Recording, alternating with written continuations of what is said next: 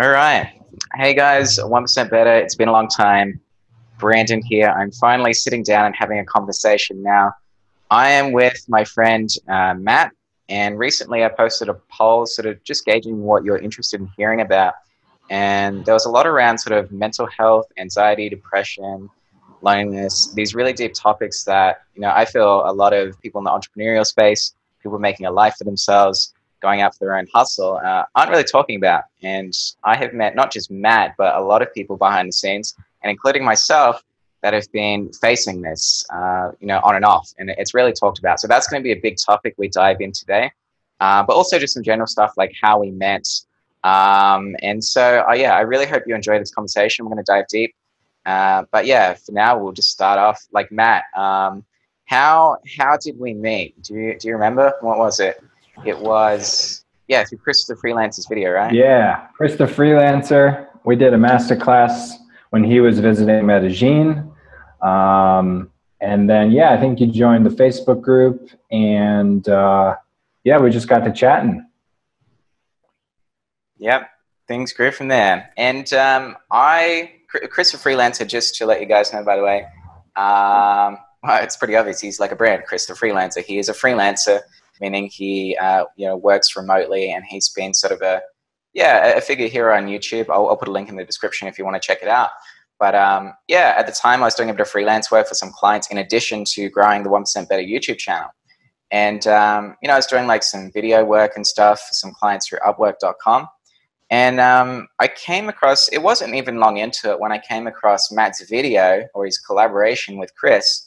And he was talking about, sorry, Matt, I talked specifically to you, Matt. Matt, you were talking about going from freelancer to agency, and it sounds kind of scary, but more so, it was when you got into it and you were describing how, basically going from freelance to agency, you are saving a ton of your time and you're making more money. So it's like, well, who doesn't want that? If I ask my audience right now, do you want more time and do you want more money? I think very few people are going to answer no. And so I just made that connection. I thought, okay, seemed like a cool guy. And I've trusted Chris because I've been following him for about a year or whatever. I've been following him for a while. And so yeah, when you're on there and you had this very calm approach, sort of putting it nice and simply, and then talking about systems and processes, which really got my attention, and task values, that changed my whole game. And still that's with me today, like almost putting a price on each task you do throughout your whole day and tracking your time and knowing where that time goes. That was a big shift for me. And one of the reasons, yeah, like I reached out to you and we got connected from there. So that was our basic introduction. And then I had to go at the whole agency thing. Then it got a little bit messy, but we can, I guess, get to that stuff a bit later on. So Matt, maybe just fill in the audience on like what you're actually doing now, like what's current for you. Yeah, totally. So, yeah, I mean, a little bit about me as well. Like back in the day was kind of grew up as an athlete. That was like my whole identity in life until college when I got cut from my team. And that changed everything. And then around senior year, when you're starting to get real about the real world, you kind of see two paths forming. One is get a job, save for retirement, live for retirement, follow the traditional path. And then the other one is something different, right? And I was very much committed to doing something different. And I saw people at the time, I guess the term would be digital nomads, right? And that just kind of completely opened up my eyes, right? Because I'm like, all right, if this regular looking dude with like weird chest hair can do it, why not me, right? Yeah. That was actually Sean Ogle. Shout out to Sean Ogle, one of the OGs, Location Rebel. So yeah, that was basically how it all started. I started a website and blog and just had a dream of one day building a community and a business. And that led me into, I eventually did get a job on the side. I was freelancing because I always knew eventually I would be working for myself. So started freelancing on the side, started an agency, failed an agency while working full time. And then about a year and a half after getting my job, I quit and I moved to Colombia, one-way ticket, that whole deal. Got started freelancing officially. And about a year and a few months later, I managed to add, a bunch of awesome clients. We managed to break 6 figures in revenue. And that was really kind of like my first big, massive milestone in business. And since then, I've started and grown a few different agencies. And now what we're doing is we're primarily a media brand and community delivering education to creatives, specifically freelancers and agencies. And so that's what we're doing. I'm based in Medellin, where Brandon and I have hung out a little bit. But yeah, it's been a fun journey. Learned a lot, made a lot of mistakes, had a lot of struggles, and the struggles are, going to be a big part of what we focus on during this video. So yeah. Cool. So let's just rewind just a little bit. I want to hear, like, booking the one-way ticket. That's a big ordeal, and for some people that might be listening right now, they're thinking, wow, like you just booked a ticket and off you went to Medellin. Like it's a big jump. So what were the things that led up to making that decision, and how did you feel making that decision to book that one-way ticket? Yeah. So mostly people passing away, to be very, frank about it. I was a bunch of wake up calls. One was Scott Dinsmore, who was a big inspiration for me, inspired me to create Different Hunger. He was hiking in Mount Kilimanjaro at the age of 33, and the boulder comes down and takes his life. And that was pretty shocking. So that was kind of wake up call number one. The next wake up call would be my grandfather. My grandpa passing was another big wake up call, right? And it was like, look, time is not slowing down. We are very finite as humans, right? We only have a little bit of time. So I couldn't continually show up to my job and be okay with that, right? The Steve Jobs quote, he's like, every day I would look in the mirror and say, if this was my last day on earth, would I do what I'm about to do today, right? And after, saying no enough times, he's like, all right, I got to do something different, right? And that was kind of the exact same sort of situation for me. And that quote was pretty inspiring to me. And it was like, look, go for it, or just play by the rules of someone else's game, So, it was, I guess, the tragedies in my life forced the urgency and just really caused me to take action. And, I just didn't want to die with regret. Yeah. It's almost like it comes to a point where it no longer makes any sense to continue what you're doing. Like the risk is so high of not doing anything or not changing versus taking the risk of, say, booking that one-way ticket, right? Yeah. I mean, realistically, right? Like I was single, 24, 25, like realistically, what is the absolute worst case scenario versus the best case, right? And when you really define the fear that is holding you back, you realize that it's just an illusion. It's just made up, right? Mm-hmm. Because, worst case scenario, I go completely broke and I have to move back in with my parents. And I mean, I did go pretty much completely broke, like multiple times. So that happened, and look, I'm still here. So what's up? Yeah. Yeah.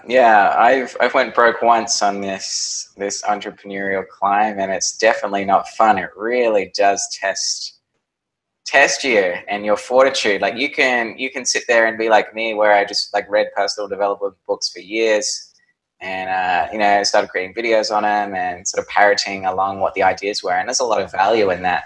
But until you actually do go broke and you start getting into these crazy life situations, yeah, it's that's time to put it into practice. Yeah, maybe let's talk a little bit more about being broke. I think this is like a topic no one really wants to talk about. I mean, money, the topic of money. I'm an Australian, so but by just my perception based on having American friends and from what I've just heard, talking about money in America is a bit taboo. In Australia, I think it is just a little bit too. Like, there's not people going to dinner parties or like talking about their finances. This is how much I earn. Hey, I went broke. There's like a bit of that, like with close friends and stuff, but it's not really people, something you get taught about, so it's insane. So yeah, being broke, like, can you recall the first time you went broke, like how that felt, how it affected you, and sort of what led up to it? Yeah, I still think I'm very broken compared to where I want to be or where I will be, or I think but like, again, it's just kind of like a state of mind, right? Like, there's people that would be considered broke in the Western world that are far happier. But yeah, when I was in, Colombia, that was intense because I literally I had one client with $500, and I literally just spent day and night pitching people on Upwork and emailing and messaging and just trying to get something going. And it took like two months of nothing going. And then overnight I get like I got like 2 requests for projects, and that was it, But yeah, then moving back to New York, moving from Colombia to New York, that's quite the change in expenses and budgeting, right? Yeah. So yeah, that's not a joke. I had to borrow money from my brother, who was in college at the time. I had to, ask my roommates to spot me a few times on rent payments. But again, it's like, it's one thing to be broke and attached to the money, and then it's another to be broke and detached from the money, right? Because if you are judging your worth based on how much money you have, you're fucked, right? But if you're able to separate that and say, look, I took a risk, man. Like, I took a risk that most people will die never having taken, right? Like, I'm in this for the journey, for the adventure, for the process, and having the right headspace is going to lead to the money coming and flowing, right? Yeah. So that's kind of how you get out of that situation, right? The way you stay broke is you tell yourselves these negative stories, like, you're broke because you're a piece of shit, or you're broke because you're not worthy. Pain, right? Pain is positive. It's a form of feedback that allows you to learn and grow and develop, and you never want to turn away from that because it's essential to your growth, right? So, being broke is, you got to go through that, because if you don't go through that, you're not going to value the money when you do have it. Right. And it's just a rite of passage, like anything. Sure. Good words. And yeah, you look at anyone that's, a lot of the people listening right now are probably going for the 6 figures, right? And you've done that before. And so that's awesome. But, like you said, you've gone like dead broke, like even beyond broke, like maybe even into like, debt. You had to borrow money and things. So that's like beyond broke, right? So that's like the real dark side of it all. But like you said, yeah, 2 or 3 times or whatever. And I find that's a common thread with, like, I've got a bunch of friends who are doing six figures, and it's the same thing. Like, they've all gone broke. And it's funny, even sometimes, like one of my friends who does multiple six figures, like at times even he said he feels broke. And it's a strange thing. You're scratching your head there. Maybe you're sitting there just trying to get by, like just barely struggling to pay the rent. And you hear someone makes multiple six figures and they feel like they're broke. Like, what the hell? Like, what's going on here? And I was puzzled too. I was scratching my head. But I think there's sort of two components to this. There's the on the one thing, your relationship with money. That's one thing, like your mindset, basically. And then the second thing is a lot of people fail to consider taxes and business expenses. So they're always looking at, pre-tax income, but, tax will take 50%. Most people just don't factor that in. And then you've got all the expenses. But yeah, and so you'll be surprised. Like, if you're doing 200K a year or whatever, like a big chunk of that's gone. 100K to tax, and then maybe your margin's like 50%. So half of that's gone into the business, and you're just left with a normal income. It's not really six figures, or even multiple six figures. But yeah, also the relationship with money is an interesting one. Maybe let's dive into that a little bit more. So there's definitely positive ways of, like, when you are flat broke, emotions are going to come up, and you're going to be struggling to meet your basic survival needs, which seems to put stress on the body, and then you start getting anxious. Your mind starts coming up with all these future scenarios. So what do you think is what, maybe you agree or disagree with me here, but how, I don't think the goal should be to, like, tell yourself that, okay, I'm in a situation, blah, blah, and you're just going to feel like elated and happy and positive. Like, I don't think that's the way, but there's still like a stoic approach I think you can take to when you're in that situation as being broke, that allows you to make the steps that will take you, from going broke to having money again to meet basic survival needs. Because I've just found in my experience, it's pretty damn hard to, you definitely can approach it with a stoic attitude, but to expect that you're just going to feel elated, oh, I've got all this, I think is pretty difficult. But maybe you disagree with me here. What are your thoughts on that, if that makes any sense? Yeah, so thoughts on, like, how to behave, like, or how to feel when you have money or when you don't, or what in particular did you mean? So, like, when you're flat broke, can you change your mindset so that in such a way you feel like you are no longer broke and you have no problems? Or does the problem and challenge still remain there, but because of changing your mindset, now you can actually take the steps to get out of that broke? Like, well, how will you feel when you're broke? Is it possible to just feel happy, elated, and just be okay with it all the time, or not? Yeah, I mean, you want to ideally get to a state where the external world can't really affect you internally, right? So anti-fragile is a term that a lot of people use, and it's talking about stoicism. Like Marcus Aurelius says, it can only ruin your life if it can ruin your character, right? So, with that sort of approach, everything is just an opportunity and a challenge, right? Gotcha. So, if you're broke, there's probably a good reason for it, right? Yeah. You're not doing the right things. You're not thinking the right way. You're not behaving the right way. And it's just feedback, right? Yeah. So, lean into that and approach it objectively versus emotionally, because when you get into the emotions, that's when everything becomes distorted and you start thinking out of, your thinking is just clouded, right? Sure. So, I think the people that can be happy and grateful during the worst times are going to be great for the long-term game, right? Everybody gets flustered and everybody has challenges, that's normal, but it's really about your ability to bounce back and be resilient during those times.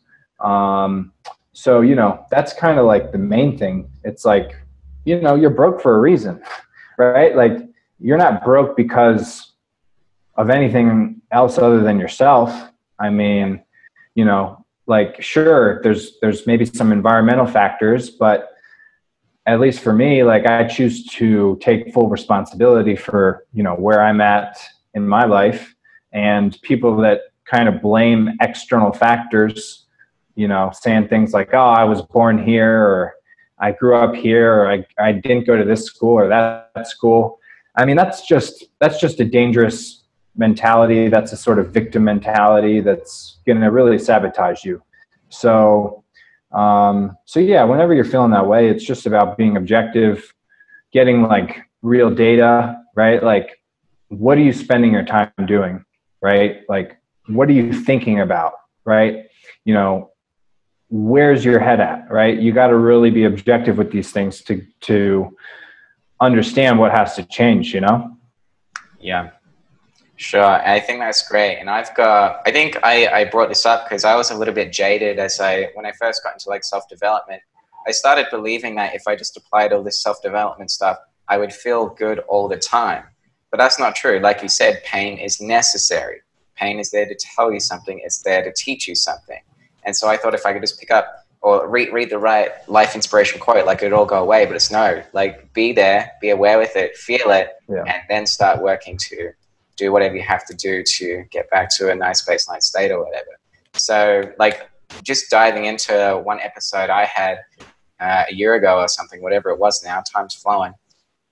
Like, after I went broke, I flew back home to Australia to move in with my family because I was broke. Like, it was either that or be on the streets in another country in the world, so I didn't want that. And so I actually had to, like, I lost the plot. I remember stress was the first thing that happened. Like, I can clearly make a distinction between what anxiety is, what stress is, and what depression is. They're all sort of in a similar category on this sort of down low side, but I can see like the difference between all of them. I experienced all three in like this wave. It was crazy. But stress was the first thing. My head just throbbing. There was heat. And I remember just like my mind started, I don't know if I'd say racing, that's more anxiety, but like it was compact, it was hard, it was hot, so like it was warm, like, and I was sort of in this like fight or flight mode. Like, again, that's sort of, I guess, sounds like anxiety. Maybe that was coming into it gradually, but stress, it was just, I couldn't function. And the funny thing about stress is it changes the way you think completely. And the thing about it is, like, in my experience, it's quite subtle. Like, you think you're thinking straight, but you're probably not. And I remember, like, I sent this I was over in Colombia, actually, and I sent this just mean Instagram message to this guy following my stories, and I thought I was like this is tough advice, suck it up type thing. But no, I was just an asshole. And, like, that's very rare for me, at least. Yeah, like, that's completely out of character for me. I'm normally a very calm guy. I like to think so.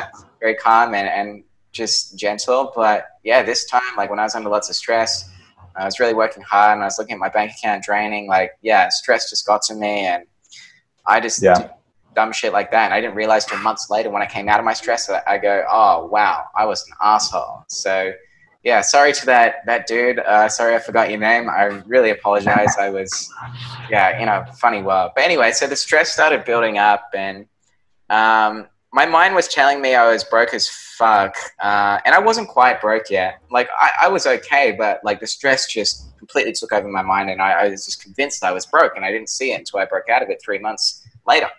So I was like bringing my friend. I was in tears. I was crying. Like, it was bad. I sold all my cameras. Like, I thought I was going to like be stranded overseas. It was horrible.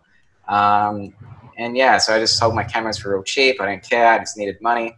And then I even had to borrow some from one of my friends. And you kind of feel guilty when this was my experience. I felt a bit guilty being like a taker, going from the giving guy who's running the self-development YouTube channel to having lots of people tell him that, hey, they've like, I've changed your life and you've been a positive influence, to now being this guy where I feel like I'm in this vulnerable low value position where I'm like, I have to take, and I found it hard to, ask for help when I needed it.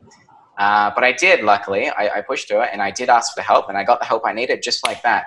My good friend Steven, shout out to Steven, thank you. That guy has saved me a few times in my life now. Such a great guy back in the unicycling days when I used to ride a unicycle. But yeah, he's through simple, like, my mind made up all these things, like, oh, he's gonna like see you as less and all this crap. But no, he's just like, out of love, just sent it to me. You've paid me back before, Brandon. Here you go, done. And that was it. And then I booked my flight back home. And then another 5 months of mild depression came up, anxiety. And so that was just talking about stress and going broke. But then, there's more in anxiety and depression, which followed after that. And it took me a good 6 months of recovery from that. So, yeah, I mean, we could dive into anxiety or depression a bit more. Like, maybe you've got some experiences here that you want to share specifically about these two topics. I'd be interested to hear sort of like what you don't see behind the scenes, like in this entrepreneurial world where everyone's hustling, go to the hustle. Like, what aren't we seeing, Matt? I'm curious. Yeah, I mean, it's, everything is taboo, and like anything that's in darkness is going to, fester, right? It's going to lead to problems, right? Because if we can't be comfortable enough to talk about these things, then we're suppressing that pain, then we're turning to substances to numb the pain, right? Like I've had problems before where, there wasn't enough weed in my bowl to just escape, right? Because that's really what we're doing. It could be alcohol, it could be drugs, it could be sex, it could be gambling, it could be eating, right? Like whenever you start doing things and you're not doing them for the enjoyment of doing them, you're rather doing them to escape, that's when you want to really take a step back and kind of understand, like, okay, what's really going on? Because you're really just, you're running a program, right? You're like what you were talking about when you were dealing with a lot of stress. You can't think coherently in that state, right? So, when you're in that state, the human, you're basically being controlled by your body and your automatic programming, So that's an indicator that something's going on, right? And, for me, again, it's like I've had issues with that, like with using different substances, some ganja, like I said. And you just have to kind of, again, be very objective and have self-awareness and also get help, right?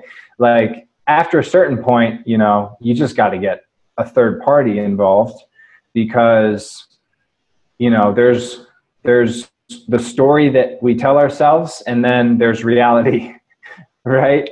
And when you're in a very emotional place and a very vulnerable place, all you are able to process is the story and the emotion and the stress and the fear and the shame and the guilt. So you have to break free of that. And if you are, alienating yourself because you feel so bad, then you have nobody else to say, hey, what's going on, right? Like, yeah, Brandon, you're usually so generous and grateful and happy.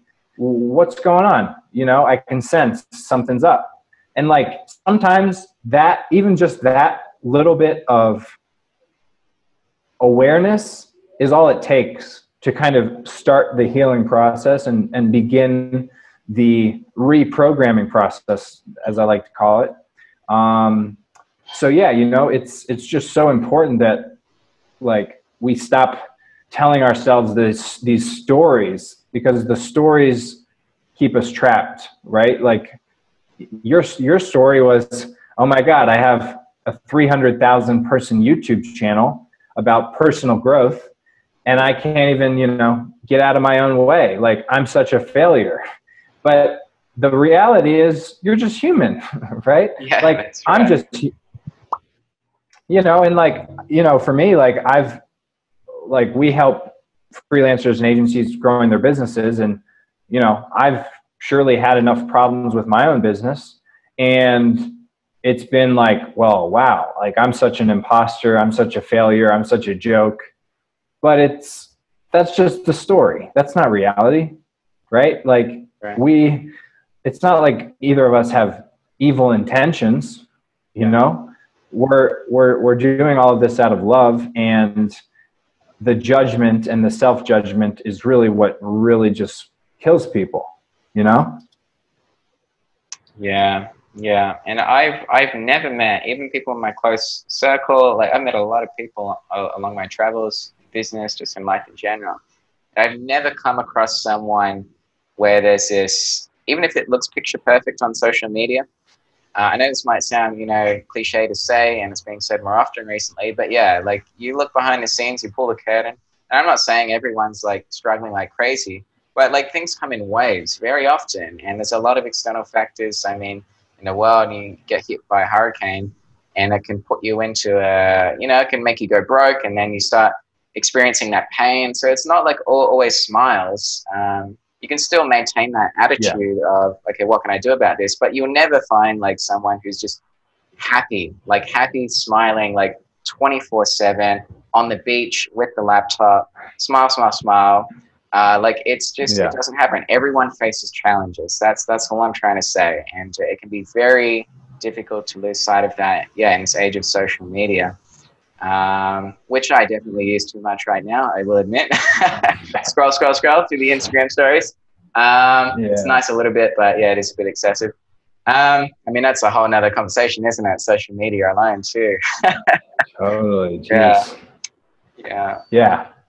Yeah. I mean, and it's like you said, like, and I think this is a big thing that the world has to really accept, is that like depression is part of the human experience, right? Like, depression does not mean that there's something wrong with you, right? Like, depression is just another form of pain that's telling you something that is, off, that needs to be changed or tweaked or adjusted.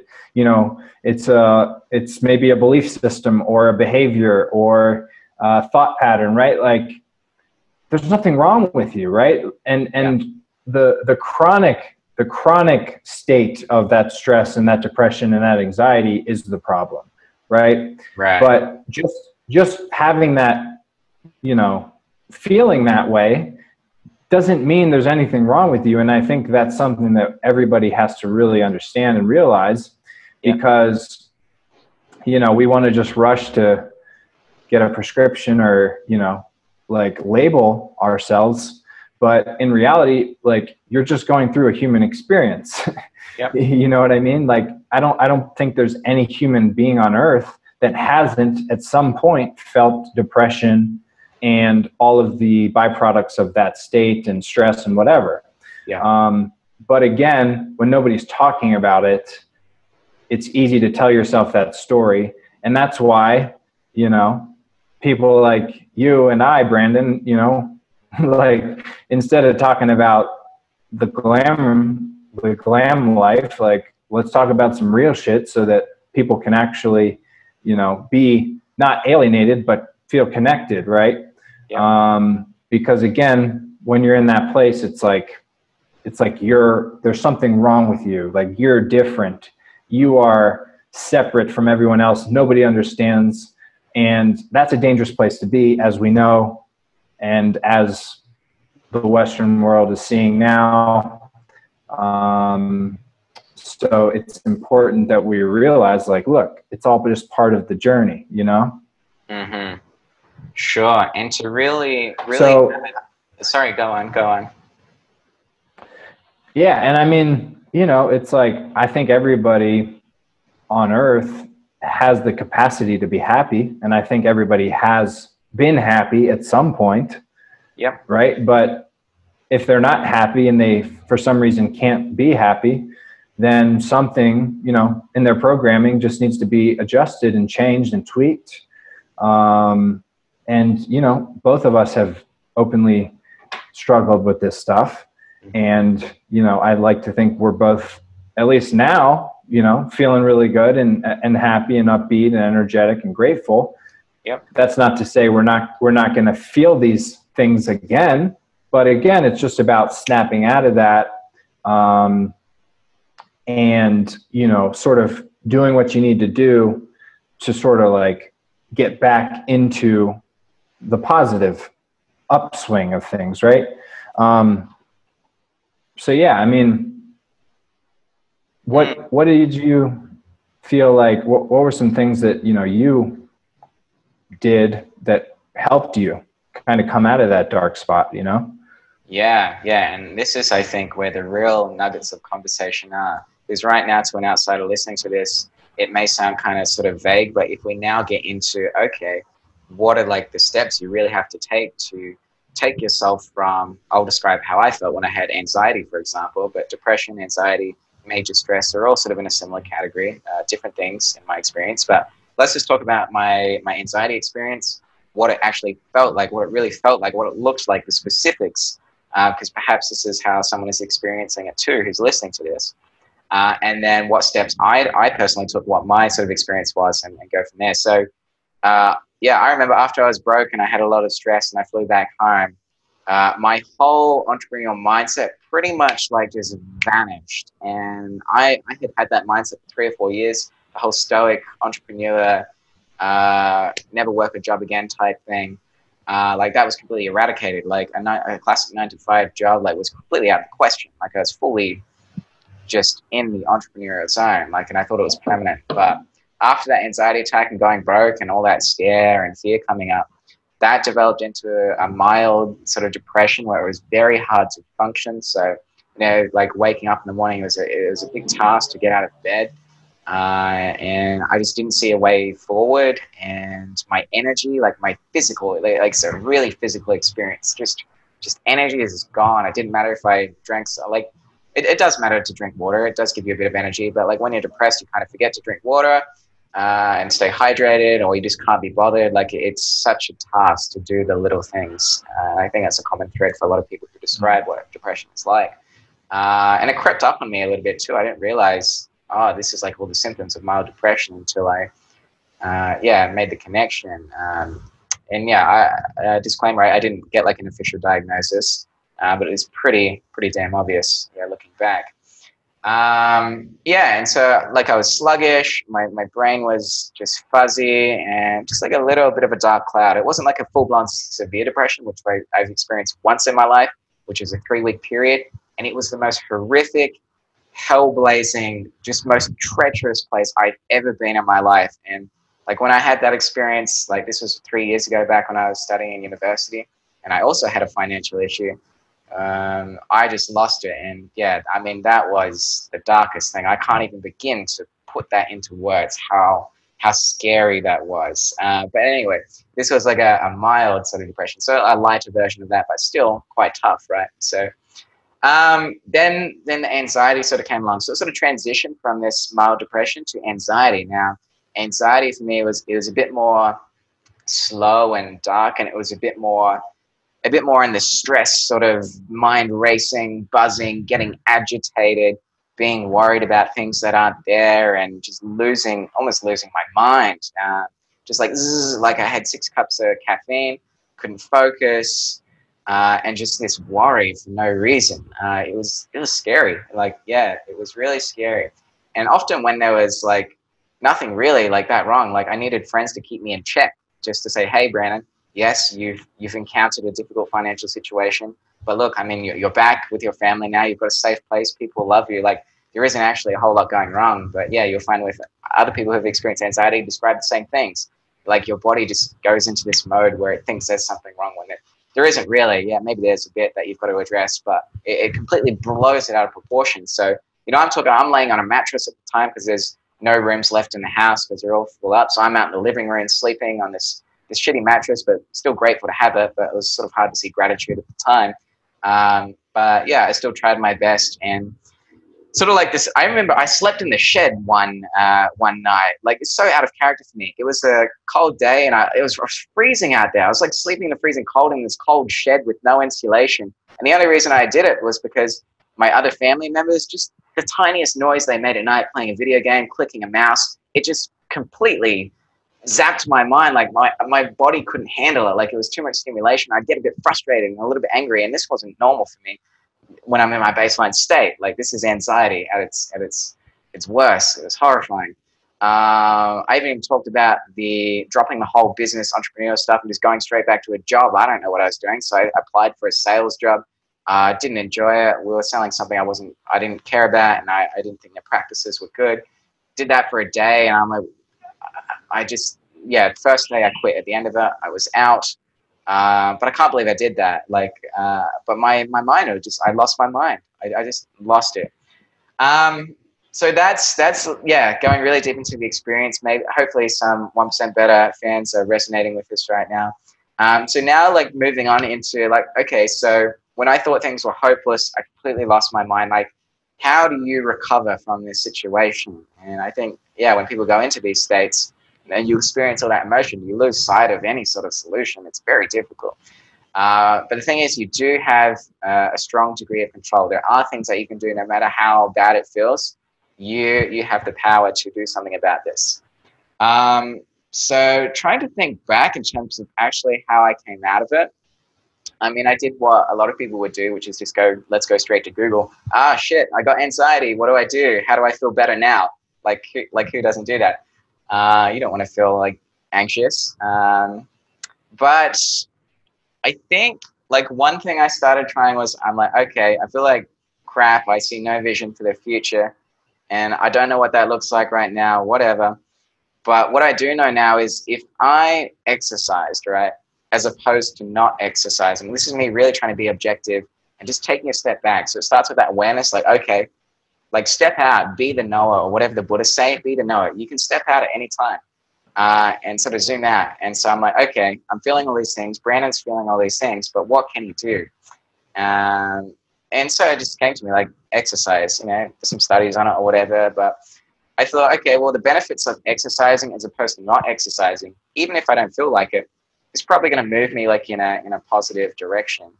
I think I did address, like, okay, why am I having anxiety in the first place?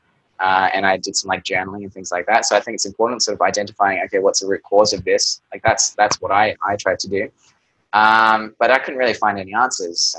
It didn't seem to be doing much. So I thought, okay, I don't know the answers. I'm just going to exercise because that's good for you. It's good for your brain chemistry. Like, let's just do that. And so, even when I didn't feel like it, I just made the task so small. Even if I walk for 5 minutes, if that's all I could do that day, that's what I would do. So for the next 30 days, I would go out on a daily walk, occasionally miss a day, but not beat myself up. So again, that's just being aware. You might automatically do it, but be aware. If you start bad talking yourself, it's okay. Like, this is the wave, whatever. You do your best the next day or whatever. And just make it small. That's okay. And so that's what I did for the next 30 days, exercising. And that for me is what slowly helped build a bit of, like, morale and started getting my mind back together. Just by, like, doing something positive. And it was like positive reinforcement, because for so long, for many months before I just finally made the decision to do something about it and not get wish-washed in it. Like, I was, playing video games 16 hours a day and just eating junk food, masturbating, and even, I hate to admit this is one of the parts of the video where I can't believe I'm saying it on camera. Oh, shit. Yeah, it's really difficult. Like, my family doesn't really watch my videos, but if they do, here it is. Oh, man. I like, for the first time, I became, like, a bit deceptive to my family. Now, drug addicts, we'll talk a lot about this, how their moral character disappears. It completely goes out the window in pursuit of drugs. Like, it doesn't matter. And so I'm not saying, like, I was shooting up heroin. I wasn't doing any of that. I wasn't that far down. But, like, I had ordered some, like, behind my family's back, and I'd get these parcels in the mail, right? And even my sister brought me some parcels, and she goes, "What's in there?" And I go, "Oh, you know, just some like stuff, you know." I don't know. I just kind of dodged it a little bit. I was just a bit weird about it. And normally I show her my packages, but she might have got a bit sus, but whatever. She just kept going on about her life. It was a bit weird. So these packages were coming in the mail, right? And so you're probably wondering, like, what's in these packages? And what it was I was secretly like going off. I felt like just felt strange. I felt like I was, I don't know, like just weird. I was this shady dude, like now entering the drug world. And what I'd do is I'd go to a Chemist Warehouse in Australia. And this is completely legal, by the way. This part of it is. I would go into Chemist Warehouse and buy, if you've heard of Methadone, the cough syrup stuff. It's kind of like, not a lot of people actually know about this, which is why there's a bit of a community around it in the Reddit underground. But DXM, dextromethorphan, this is a specific brand. If you get the right bottle at the right place, you can get this stuff, which is actually acts as a dissociative. I'm not recommending this, by the way, full disclaimer, but it acts as a dissociative, a bit like ketamine, but yeah, much different.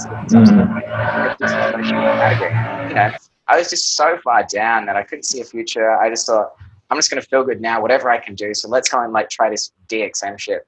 I'm actually not a big fan of alcohol. A lot of people would drink alcohol in this situation, but I turned to DXM because I'm more interested in psychedelics. And so I thought, how can I kind of abuse psychedelics and have a psychedelic experience without the difficulties of getting into the illegal way and getting LSD and like doing all this illegal stuff? It was a little bit much. So I thought, if I can just go to the store and get some DXM, hell yeah. So I went off in my car and I lugged it back and just hid it under my clothes or whatever, like when I walked into the house, hide it from family members. And then, yeah, on some nights when it was really late, everyone was, in bed, I would whip out the DXM and drink excessive amounts of cough syrup to blast away. It just felt weird. And especially, here's the thing that really got me. It was because I was basically lying and being deceptive. That was the biggest issue. It wasn't taking the substance. If you want to try some DXM, I'm not going to recommend it, but I mean, anyone can do it. And if you're in a healthy state of mind and you're not doing it to escape, sure, I think it's pretty cool to experience at least once. But again, like, do your own research. Probably not for everyone. You want to do your own research. There are risks involved, so do be wary. Not recommending anything. But yeah, it was becoming like deceptive. And then the next thing, it got worse, and I started ordering these NOS canisters. I think it's kind of like popular in the UK. If there's any Brits watching, let me know. But like in the party scene, they blow these balloons up with nitrous. Yeah. And apparently they're legal too. So I thought, all these like legal things that I've never heard about, like this alcohol and cigarettes, but they don't really appeal to me. But what about, DXM and this NOS? Like, what? You can order these canisters from like a cooking store and then buy this canister thing and put a balloon on and like get super high. That was like the best thing ever to me at the time. So I would get more parcels in the mail with these little canisters, and I just lug them down to the shed. And I even got to a point where I was going so like crazy with it, full ham, that I was trying to like orgasm and masturbate at the same time as getting the NOS high by inhaling the balloon and just seeing how high I could get. Like, I just didn't care anymore. I just didn't care. And that's the scary thing. When you just stop caring about moral character, even stop caring about what you're doing, like behind your own family's back, it's just a weird situation. Knowing you're like down in this shady shed, shirt off, fapping away, like ordering all these like drugs. Like, it's just what the hell? When you really zoom out, wow. Like, but it is what it is what it was, or it is what it is at the time. So that's just how I was experiencing things at the time. So be it. So yeah, that's like my real vulnerable share. That was pretty low point. But it was shortly after that I think there was one point where I was sitting there after having a bunch of NOS and going to the moon, that I thought, wow, like this is weird. Like, what are you doing here, Brandon? Like, that was weird. And then it was like just a slow, gradual process of continuing the exercise. And then also my buddy ringing me up and asking if I want to take on a client. And at the time, hell, like when we were on the call, like to close the client, my anxiety just went through the roof. And that's when it peaked. Oh, like, how the hell am I going to close a call when I've lost all direction in my life? I have no energy. My YouTube skills out of date because I've been like depressed and gone broke, and like my mind was a mess. But I just pushed through it. I decided, I made the decision in spite of these feelings, and I don't know the future. I'm going to push through. I'm going to push through, like, in spite of what I don't know. And I'm glad I did. Like, the first few weeks, it felt like shit. And I wasn't even my ideal client, so it's kind of like slagging away again. But at least I felt like there was just a little bit of progression, you know? And so for me, it was just those very small stepping stones that starts with awareness, then making a decision, and then slowly, small gains.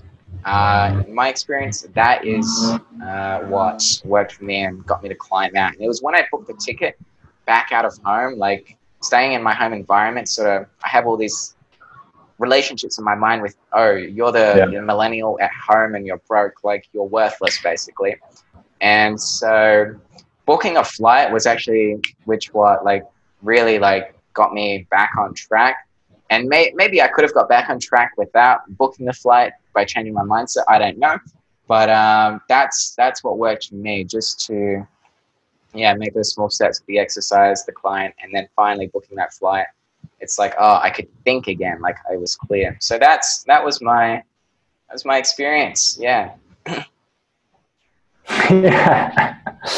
Well, how about that? I mean, first of all, thank you for sharing. You're welcome. Second of all, I don't know if I can top you with any of those stories. There you go. But yeah, I mean, that's some stuff, right? Like, I mean, you know, like it definitely wasn't like a positive evolution of your brain and body and, you know, being, right? Like it's definitely a downgrade. And that's just what is the case, right? When we're in these confused, like completely incoherent places, you know what I mean? But I mean, first of all, it's amazing you were able to get out of that and can now share that, because I mean, look, like I'm sure a lot of people can relate to that story in a lot of different ways. So yeah, dude, I mean, that's great. And like something as simple as just exercising and like taking a walk can just kind of flip the switch and get you that little bit of like positive energy and momentum, right? Yeah, I mean, that's like everything, you know, just like baby steps to get out of that spot. Yeah, that's awesome. Yeah, there you go. Where do you want to take this? I was thinking maybe a bit of talk on just like social, if you want to talk about this or something else, let me know, but social media. I think it's such a prominent thing in people's lives, and we don't quite realize just the amount of influence it's having on us. It has both positive and negative influences. There is both sides of the story. But let's dive into, I guess we can dive into both, but the negative first and then the positive aspects of it. But I'll start off by saying, like, YouTube, right? I know a lot of my audience is some in their early 30s, and it's pretty common for them to go on their bed at night and scroll through YouTube for a few hours, whatever it is. Sometimes throughout the day, might watch a YouTube video, but usually in the evenings, right? So you're in bed, you're kicking back, watching some YouTube videos, and you know, you have goals and stuff, you're into self-development, maybe you're doing some freelancing right now, or looking at starting an agency, or, you know, you've got you want to forge your own financial path or whatever, and you want to take charge of your life, right? So you're into all this stuff, and so chances are you probably watch Grant Cardone, Dan Lok, all these, like Gary Vee, like pretty much everyone listening will resonate with at least one of those names. They're on YouTube everywhere, right? And so we watch them to like improve ourselves. You know, we learn from Dan Lok about doing sales. We learn from Grant Cardone about, you know, hustling, 10xing it, all this stuff. But just sharing a bit about my thoughts on this. I think this is great. It's great content. You can learn a lot. I think the trap is when it becomes excessive consumption. Okay, so there's quite a few things to this. One is excessive consumption. The amount of stuff you're watching and taking in from other people is so disproportionate that you forget to listen to yourself. Okay, there is a balance. There is a healthy balance. Because if Grant Cardone's like 10xing and like, or Gary Vee, he's a classic example. Although his intentions are good, a lot of people have already shared this already, but people like watching him without any awareness will feel like they have to like hustle as hard as Gary and basically be Gary, right. hustling, blah, blah, blah. And I know Gary has kind of addressed this, maybe last year or whatever. But I think it's important to bring up again that just because Grant's doing this or Dan Lock's doing this or says this, it doesn't necessarily mean you should. And the timing has to be right in your life as well. Like one message might resonate with you only 3 years later, it might not resonate with you at all. And that's okay. It's a matter of knowing yourself and taking bits and pieces that do and that are relevant to you. So that's one thing. Excessive consumption, be careful of that. Listen to yourself. And the second thing is you're only getting a preview of like their lives and their knowledge and their experience. Like they've lived for 30 years in this game, in this business game, this life game. And what you're seeing in a 10-minute video is just like, yeah, you can get some great stuff from it for sure. Just like this actual recording we're doing now. But you need to be aware that this is just like a 10-minute preview and it's a compressed version of what they've actually lived out and everything. So that's just something to keep in mind. It's not like you watch one video and that's a be-all, end-all solution to your business problem or your life problem or your struggle. At the end of the day, it comes back again, I think, in my experience, to listening to yourself a little bit more, doing some journaling. What switches me on, what doesn't, where does my energy flow, where it has been, a bit of stuff like that. I think it's very important, and to be careful of this excessive consumption. There's a lot of other forks in the road here that we could go down, so I'd love to hear your story, and then we can perhaps move into some of the what are the positive factors too. But first I want to hear like what's your experience with social media and what do you feel are kind of the negative aspects of it? Yeah, it's a tool. I think it's important to remember that it's a piece of technology and a tool that, if not used properly, can cause harm, right? And I think a lot of the problems with it are based around the fact that it's designed to be an addictive tool that, just reinforces these dopamine loops that just, it's just instant gratification times 100,000, right? And that's damaging, right? Because if you're, let's say, an entrepreneur and you got to work and put in the work and show up, and you've got to really delay your gratification for sometimes months, usually years or longer.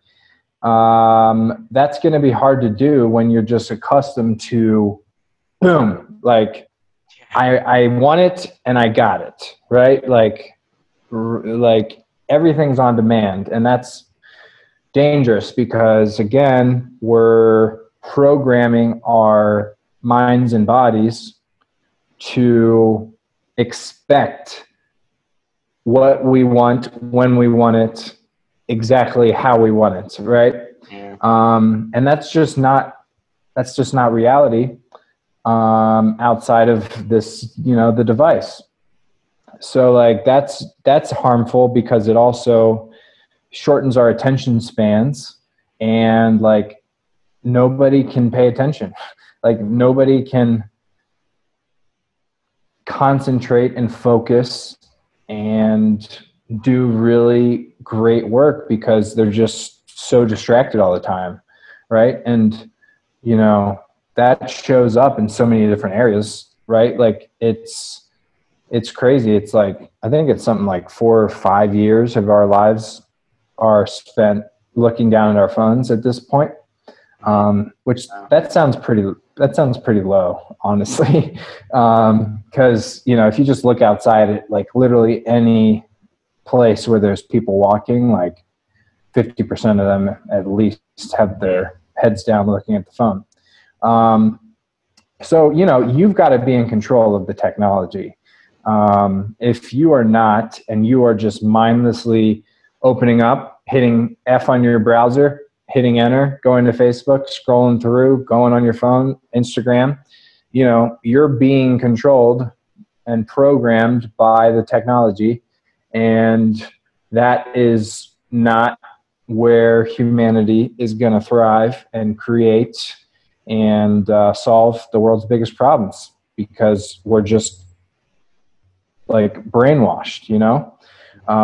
So we really have to be conscious of how we use it, when we use it, and why we use it, right? Because like half the time you find yourself 5 minutes later, you don't even know why you opened the app, right? And that's, totally. you know, like everyone can relate to that. Like we're all guilty of that. But it has to change, right? Like we've got to be able to take control of that and be conscious. So yeah, that's kind of my take on it. And so what would that look like in terms of action steps? So let's say you become aware of this behavior, and you're conscious of it. Like what could someone do right now today? They go, oh yeah, like I must spend four hours a day on social media, and maybe it's even more and they don't even realize it. But coming into with this awareness, like what does someone then do? Because it seems like, you know, everybody, all our friends are on social media, everyone's there, and to just completely detach yourself, it's a very hard thing to do. And is it even practical? Yeah. Like this is what runs through my mind even, because I definitely use it excessively. And so you got all these questions that come up, and then like, do I just throw my phone out altogether? Do I, like, what do you do? What do you reckon? Yeah. So, I mean, like what I've done and what's been helpful for me is to set constraints for usage. So, I mean, that's one. Another is to just delete the apps from your phone, because like you can access them from the web and for the most part have a similar experience. But anyways, like the first thing I would say would be setting constraints, right? So it's like, all right, you know, how much time are you willing to invest in social media every day and every month and every year? Like think about it in terms of your lifetime, right? Like how much time are you willing to invest? And you know, for me, it's not going to be more than 20 minutes a day or 30 minutes a day, right? Like that's maximum. So I would just set that constraint. Apple's come out with some really cool features on the iPhone that allow you to do that. You can actually set time limits. You can like shut down all of the apps from a certain time to a certain time. Yep. But you know, so that's a great example of like, you know, technology that's helping us be more conscious as opposed to less conscious, which is awesome to see. So yeah, I mean, one would be, again, set a constraint. I think everybody can get out their social media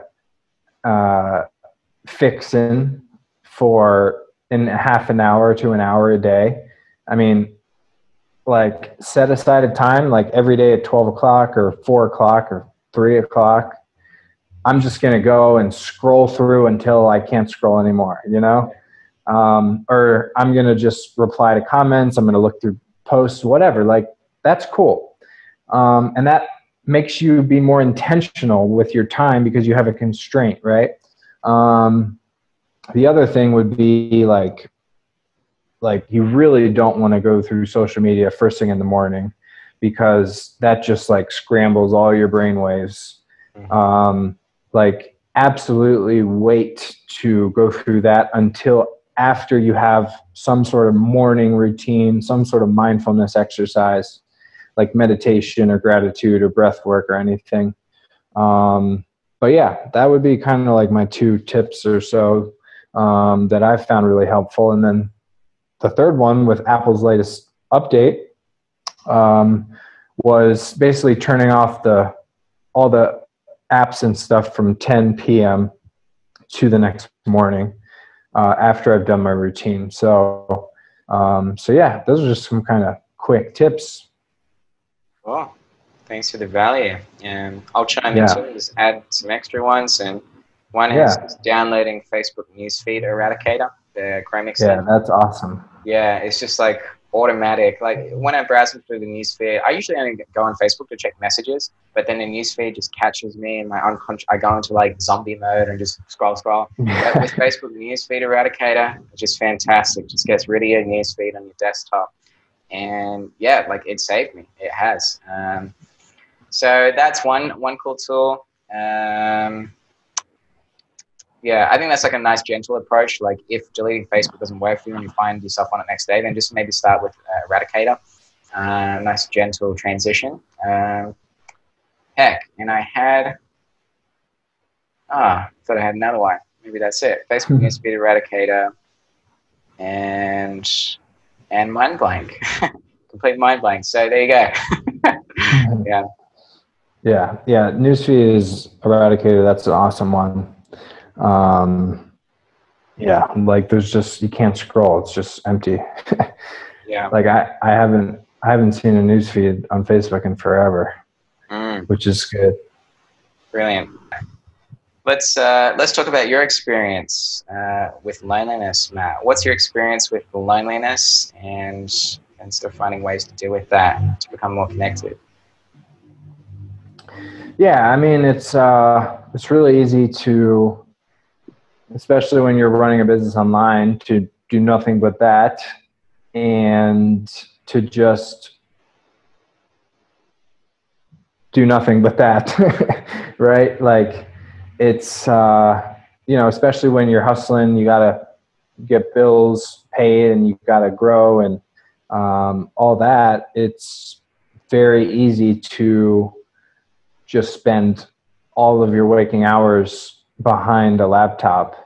And that also is very dangerous and alienating, right? Because you can't replace the human experience and the human touch and human interactions. And, for me, like, I have always been very social. But, when you add different variables into the mix, like starting a business online and moving to a Spanish speaking country, it's very easy to disconnect and alienate yourself. So like, for example, when I first moved to Colombia, I did nothing but work. Like I was booking like pretty solid 10, 12, 14-hour days most days of the week because I had nothing to do but figure out how to get some clients in.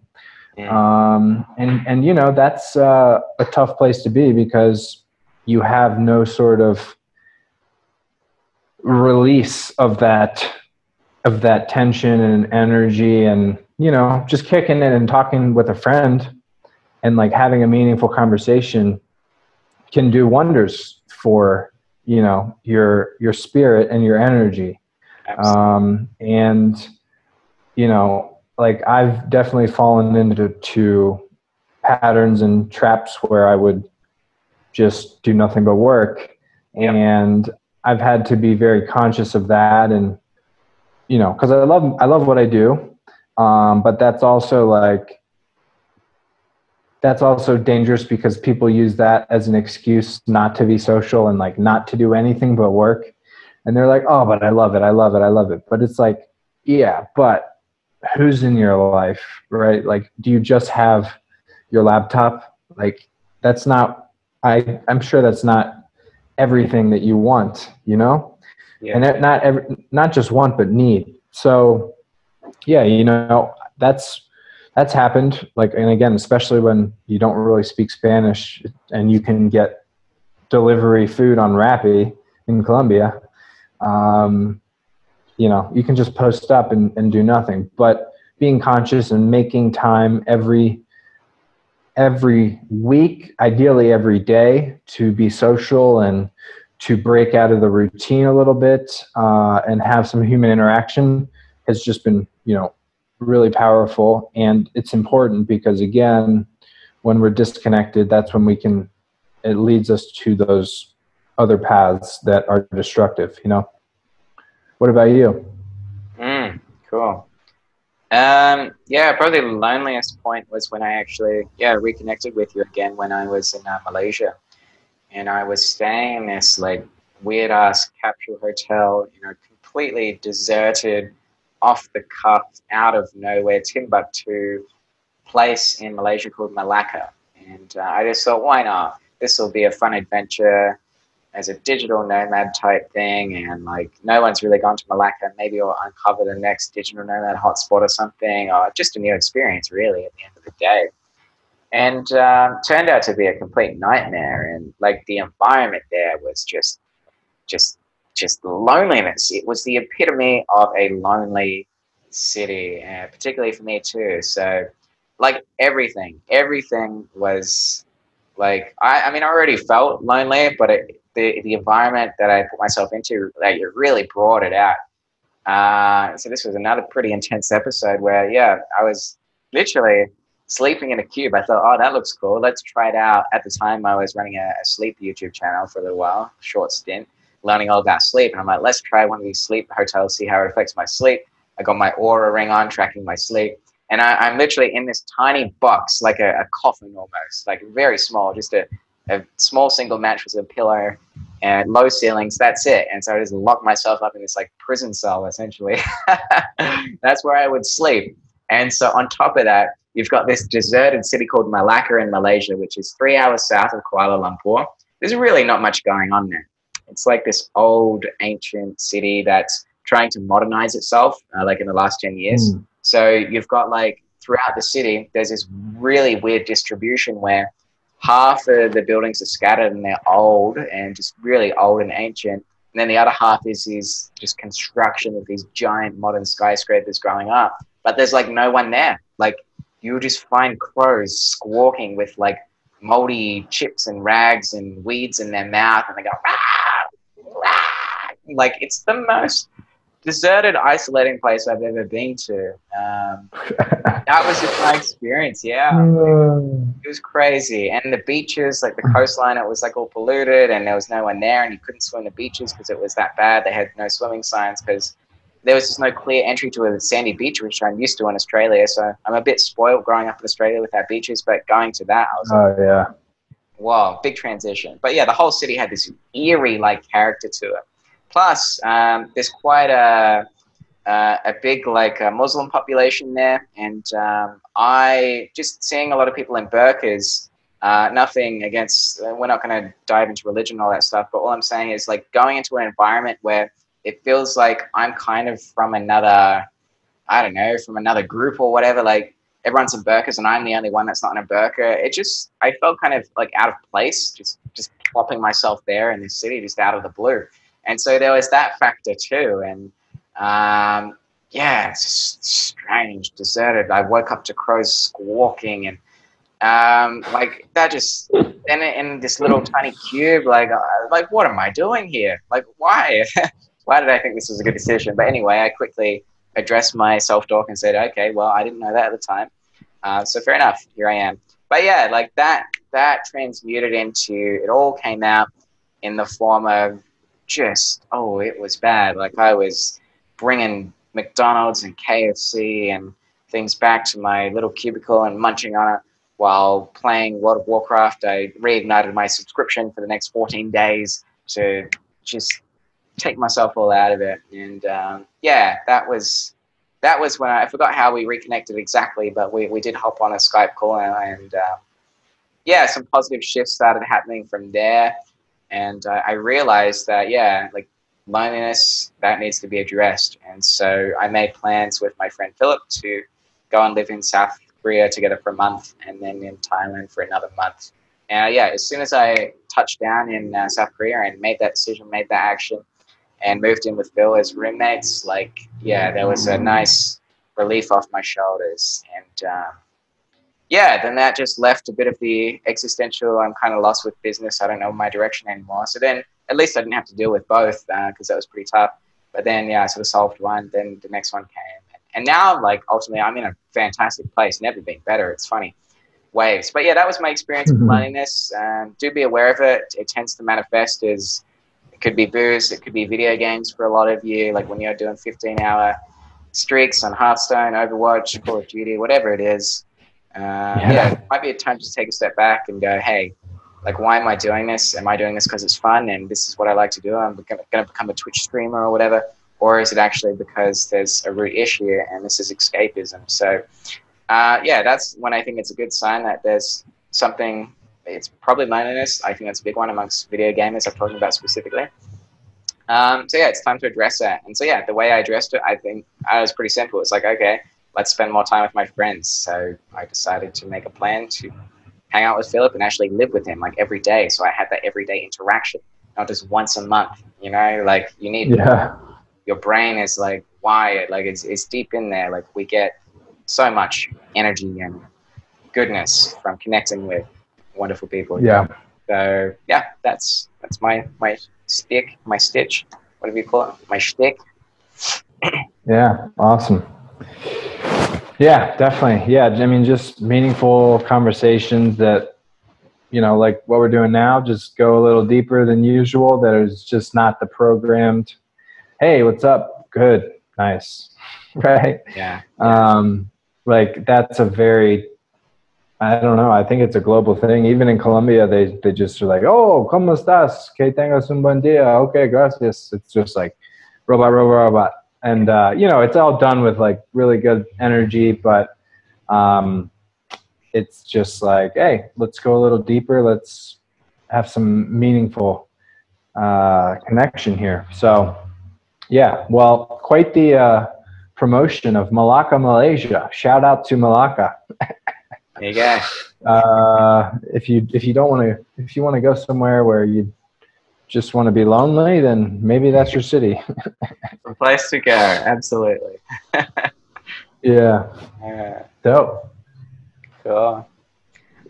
Yeah, cool. Well, let's start rounding it up, I guess. Yeah, chances are we'll probably do some more calls like this in the future. So anyone listening, if you found this video valuable, let us know in the comments, like what did you resonate with? I really want to hear. We both want to hear. We'll be checking the comments. And I will also, Matt, I'll include any links you have to like Different Hunger and what you got going on there. That's awesome. So I'll pop that in the description below. Yeah, is there anything else you'd like to mention? Otherwise, I think we'll wrap up and continue our days. Yeah, I mean, yeah, first of all, thank you, Brandon, for having me here and for opening up and, you know, being very vulnerable and honest with me and your audience. I think it's really going to help a lot of people, and I'm excited to, you know, do more of this. And yeah, you know, we definitely have other things that we want to share and cover. So, you know, by all means, let us know anything you guys are struggling with in the comments. You know, anything that maybe you want us to cover and discuss further. And yeah, we'll probably do another video or two about some of these topics, kind of like the underground that we really want to make a lot more common. You know, like we want to make it normal to talk about depression and struggles and all these things because it is normal, right? So yeah, you know, it was great experience, and I look forward to the next one. And then in the future video, I'll kind of share a little bit more about, you know, Different Hunger, what we're doing, the work we're doing with freelancers and agencies, more of the business side. But before we did any of that stuff, we just wanted to really touch on the personal side of things, because really in our experience and, you know, in our journey, that's really been the most important thing, as you, I'm sure, can deduce from what we've talked about. So yeah, I look forward to connecting with the 1% audience, and thank you so much, Brandon, for having me. But yeah, it's been really fun. All right, awesome. Thank you, Matt, and I'll see you guys in the comments.